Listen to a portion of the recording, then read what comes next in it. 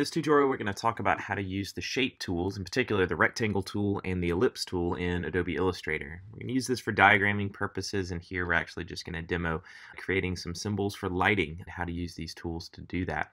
The shape tools are all kind of stacked together. By default you'll see the rectangle tool, but I'm actually going to click and hold on this icon so that you can do a range of tools. We'll do the ellipse tool. The shortcut for that is L. Now the first step in creating this shape is you're going to click and drag, but you'll notice as you're clicking and dragging that you can actually hold Option on a Mac or Alt on a PC, and it actually starts the circle from the center. And again, if you hold Shift, so in this case I'm holding Option and Shift on my Mac or Alt and Shift on a PC, create that circle from the middle, and it's creating a perfect circle. So we'll just kind of start with one like this. Now you're going to notice that it's actually a solid white, and I'm going to move it over some of the line work in AutoCAD so you can see it's solid white right here with a black outline. That's because the fill right here is set as white. What I'm going to do is actually double click on this, and because I'm doing a lighting diagram just as a demonstration, I'm going to grab a yellow color right here and just say OK. Now for the outline, or the stroke in this case, I'm going to double click on this and just change it to a white.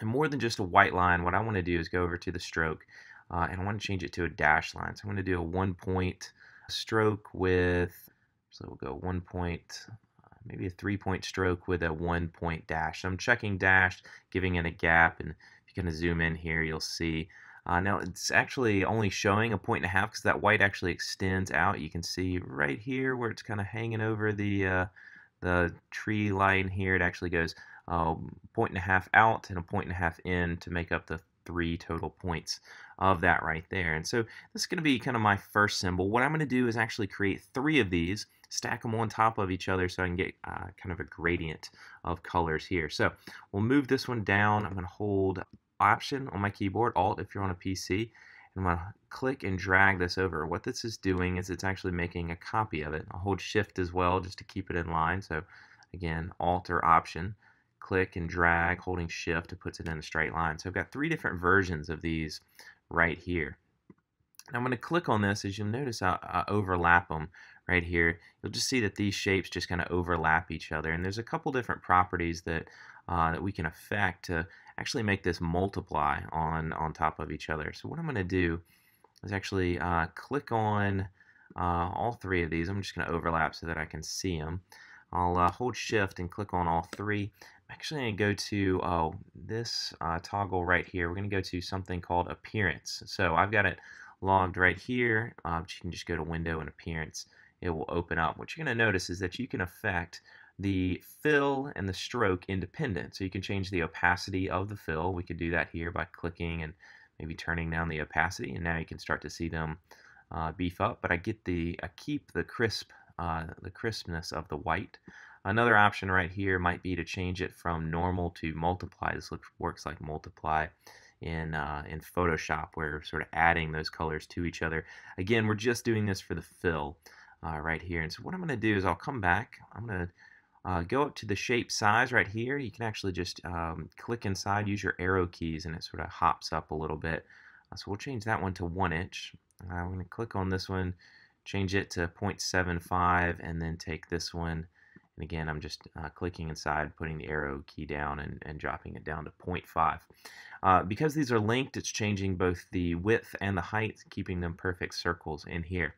You also notice that it changed the stroke weight and dash because that's transforming with the changing of the size. So I'm going to hold Shift again, click on all of these, go back to stroke. Again, this is under Window and Stroke. And I'm going to change this back to, we'll say, 1.5 maybe for the weight, and then change the dash to 0.5 possibly. You can obviously adjust these to whatever scale you're working at. I might bump this up to 2 and 0.5. The next thing that I'm going to do is I'm in my Move tools, or my Selection tool, and that's what I've been hitting to select these, just clicking on them by hitting V is the shortcut for this tool, holding Shift to select multiple ones. And when you have the Selection tool up, you'll notice that you've got these alignment tools up top. So this helps us with spacing in these, but also helps us for alignment. And so what I can do is I can actually align these all with horizontal. They'll all line up like this. and then I'll do a vertical alignment as well. It's going to stack them all on top of each other. Now I could continue to play with the opacities right here, or the multiply, or even go back and change the color a little lighter if I wanted to for all three of these to get the desired colors and of course the weights for those lines around it. But I think that's going to be enough for me right now. Last thing that I want to do is actually just want to put a little icon right in the center. I like to use the text tool. I'm going to use a plus just for this one. We might change it from black to something that kind of fits our lighting scheme colors a little better. I'll go with an orange right here. And I'm just going to try to drop that right in the center. It's not going to work alignment wise as well. I mean, what I'm going to do is actually just select all of these and see that I need to move my plus down just a little bit. So I'll grab it, move it down, and select again till, maybe I get that dot right there perfect in the middle. So I'm going to go a smidge down a little more. It'll be pretty close. In fact, I think that looks good. Once I have this, I'm going to highlight all of it, right click on it, and group these together. So I've got one symbol that I've made. I think the white's probably a little too bold on here. I might play with that. Certainly the rings, probably more than 3 is too many, but I might even jump in and make this one, instead of 0.5, drop it down a little more. Again, this one down, something like this, right? You can continue to play with this for quite some time. I'm inside the group right now by double clicking on it. Obviously need to go back and change this and do one more change right there. So it's worth fiddling with this because we want to obsess over the icons or the group that we have, because really at this point, now that I've got it here, I'm going to double click outside of it. I can select this group, hit V for my selection tool, hold down Alt on my PC or Option on my Mac, and I can click and drag these around. And so you'll notice that you can actually begin to create sort of a feel for what lighting is going to look like. Now there's more than just a single type of light. You're probably going to have a hierarchy of lights that range from lights that are more street lights that probably have a larger spray, and they might even have a custom shape to them, in which case you might use the pen tool to sort of click these shapes and create however that cone is going to work. I'm just going to hit escape and delete that as well. But you've got street lights that might have a custom shape and certainly have a bigger spray. You've got more pedestrian lights that might align the sidewalks. You might even have lights that are smaller bollard lights in here. In fact, I'm going to create one bollard light using the same symbol right here. I'm just going to copy it down. I've got 3 bollards that run through here. So if you're not familiar with a bollard light, basically a bollard that has a light sort of in that cap and shines down at the sort of at a foot level. So on this, obviously that bollard light's going to be much smaller. I'm going to grab these, go down 1 notch, bring this one down quite a bit, and of course this one down as well. Just to change the size. Now, to prevent confusion, what I might do is select all of these. I'm going to change the color a little bit right here. We'll go to maybe something a little more in the orange family. I'm going to come in here. I'm going to grab the plus sign, highlight it, and change that to maybe a deeper red right here, just to distinguish from my other lights. Again, I'd want to select all of these and change the outside line weight just to be consistent. We'll say 0.25 and a 0.5 weight for these. So I'll zoom in and select all of the circles, and we'll say 0.25 for the dash, 0.5 right there, and just some sort of consistency.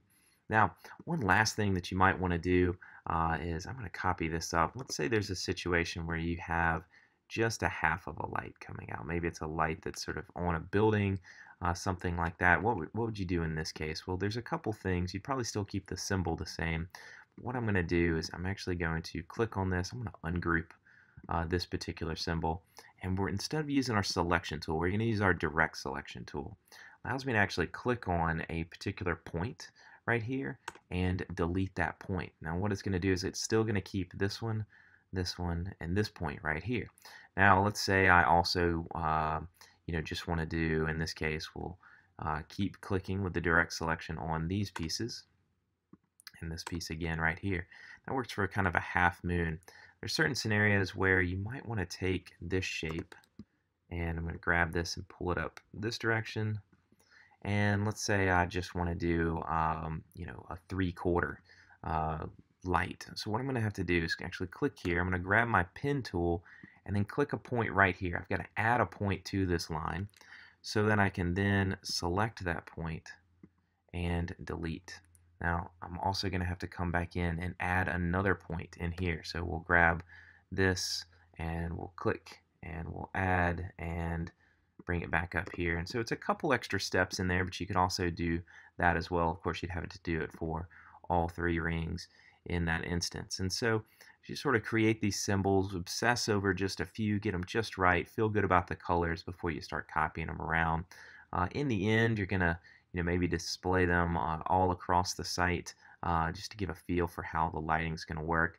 Now, similar to other projects, you probably need to come down and create some type of legend. If it's as simple as just a name and a small thumbnail of the symbol, that could work. Or if it goes as far as creating or adding images of what maybe that bollard or pedestrian or parking lot light might look like in there. So keep this in mind as you're working on diagrams in Adobe Illustrator. We're obviously using lights as the example here, but the shape tools can be a powerful way for creating a whole range of diagrams that you might work on.